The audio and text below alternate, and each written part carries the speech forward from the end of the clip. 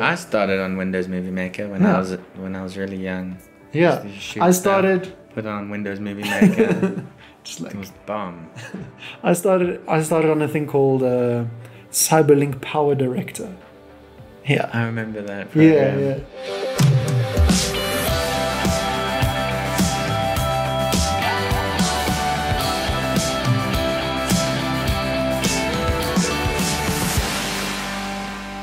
Hi, welcome to Department Spotlight, the show where we talk to our friends and colleagues about film and the film industry through the various lenses of the different departments, hence Department Spotlight. In case you were confused. Today's podcast and YouTube video is about editing. Hello, Jaco. Hey, Mark. You're an editor. I am.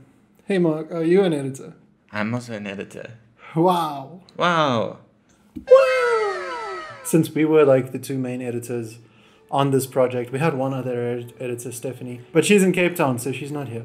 So it's just us. Sorry, no friend or colleague today. But we're friends and colleagues.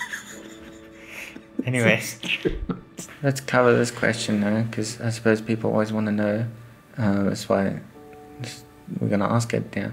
What software do we use to make these films? Hashtag Adobe Creative Cloud, Premiere Pro all the way.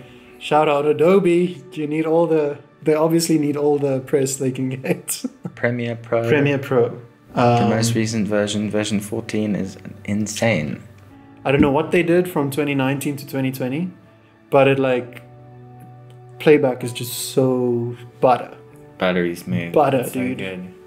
It's crazy. So why don't we use any other programs, Mark?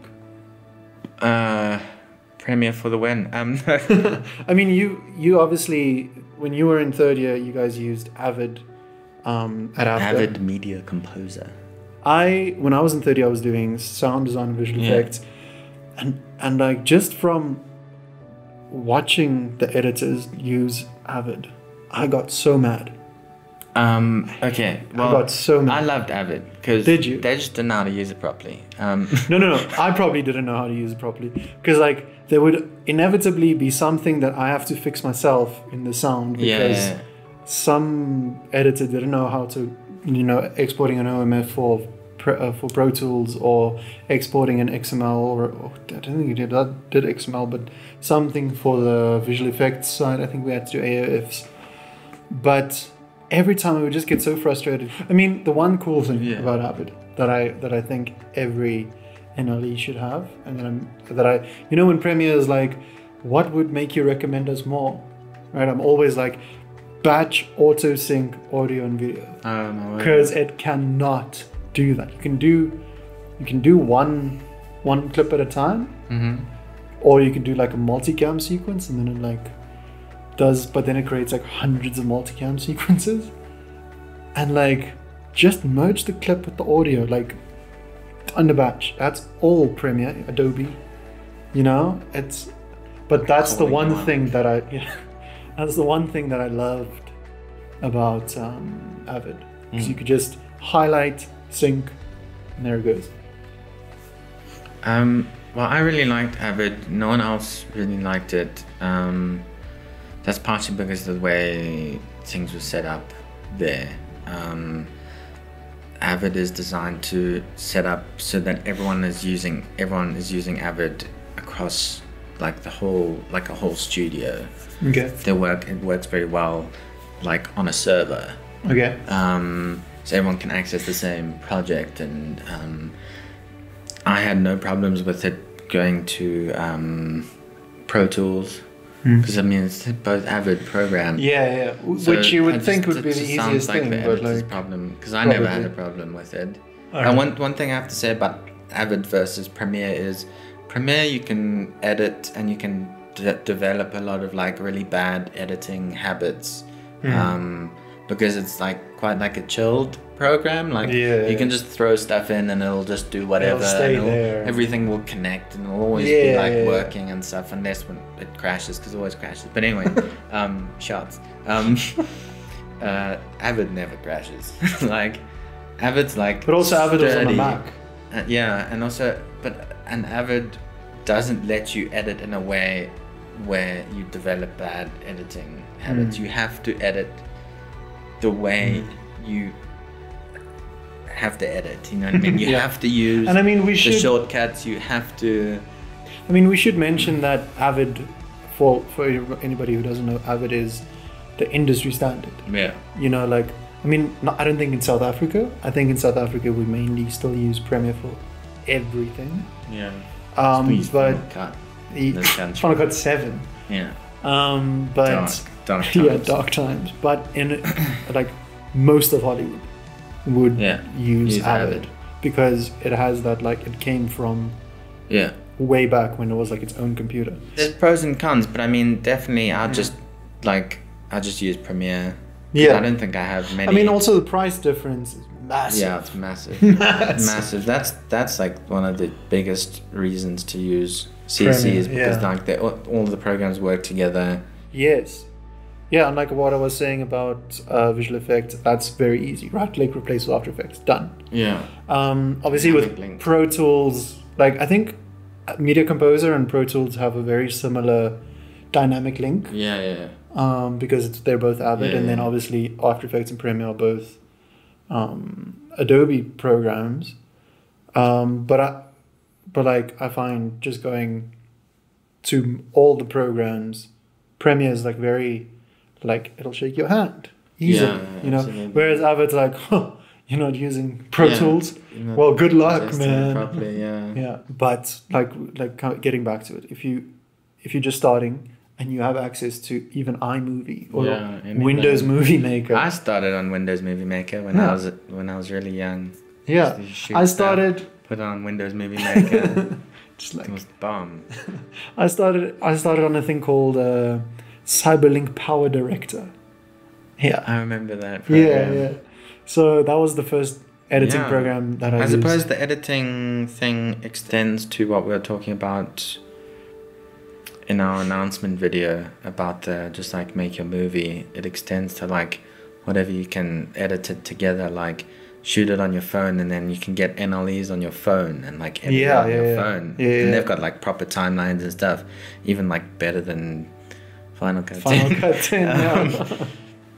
But yeah, obviously as you get more serious about it, you have to move to Premiere or Avid. Like that learning curve between Avid and Premiere is not, I mean, it's still a little bit steep, but it's not as bad. Yeah. If you like Mark was saying, if you set up your projects in Premiere properly, then Avid is just going to be like a completely lateral move. You'll be able to do it easily. But like we said, just get whatever software you can and just start. You have to be organized if you're going to be an editor. You have to. I'm more organized in my projects than I am in my real life, because you just have to. Because even on these shorts, even on other projects, where if you get like a little bit lazy, you're just gonna like, it just ruins you later on. Yeah. And then you end up having to do the organizing later on anyway. Even with some of these shorts, I've been getting like really in the zone. And then when you get like really in the zone, you know, the organizing starts to become like a little lax. And then I have to like stop myself and like go back, organize some stuff. When you get into like teams of people or into like a post-production house or something, you're going to, that project's not just going to be yours. Other people will be looking at it. You'll be sharing it amongst, you know, the other departments and stuff. And if your stuff is disorganized, you're gonna get fired if you don't organize your stuff properly. It's like having like your boss walking by and you've got like a messy ass desk and you can't see anything. Like, no one's gonna want to work with that person. And speaking of that, like I've been doing a bunch of like more corporate type stuff, and some of them want to keep the project files with them afterwards. I mean, I sell them back. I don't just give them away. But even if that happens, right, you have to have an organized thing, because the idea is that, let's say you, like, God forbid, get into a car crash. Now this deadline is not going to move because you were in a car crash. Now someone else has to take over your project. Now they can't find anything. They have to restart the thing. you missed the deadline and you'll never work again, because the guy's like, yeah, well, he's good, but as soon as he wasn't available, our whole project failed because I thought I was organized until I got Stephanie's project back. I've also worked from one of Stephanie's projects. It's insane. It's crazy. I've actually adopted a lot of the things that she did.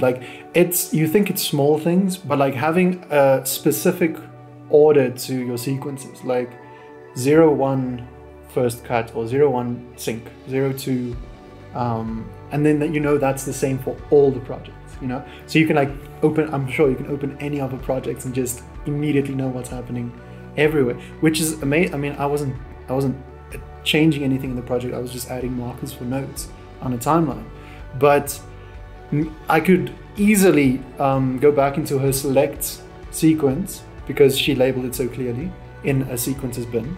Could easily go back there, and then she color coded every scene, so I knew that if I just wanted to look at the other takes, so I can be maybe use the other take, I could just easily skip to that color section, and then she has a little text thing that says the scene, right? And then she makes a cut in that text thing for when it's a new shot. So all the takes in shot 1 are under the same umbrella of that text thing. And then the same for all of it. So I could literally go through the things, and it's amazing. And I've started doing a lot of that. Yeah, I don't even do with that. The films. I've started doing a lot of that with the 2 films that I edited. And it just makes everything so much easier, because sometimes when you're doing your select is just when you go through it and you select a part of the take that you want to keep, and then you work with it, but it's not really working, so you have to go back and try another take, and then it's all right there. You don't have to look for it, you don't have to scrub through, it's there. So organization, Stephanie, changed my life. Cool. So I think we can... Yeah, let's wrap it there. So we have merch, and we're thinking about making a store. So if enough of you want this merch, which is really dope, all the designs, then let us know, and then we'll get that going. Try to set something up for you guys. Right. So that's it for today. Sorry there was nobody else. It was just me and Mark. But I hope you guys learned something, or at least just enjoyed the conversation. If you didn't learn anything, tell us. You guys suck. But if you did, smash that like, do the subscribe, and and do the things that all the YouTubers always tell you to do. But until next time, go out and make your movie.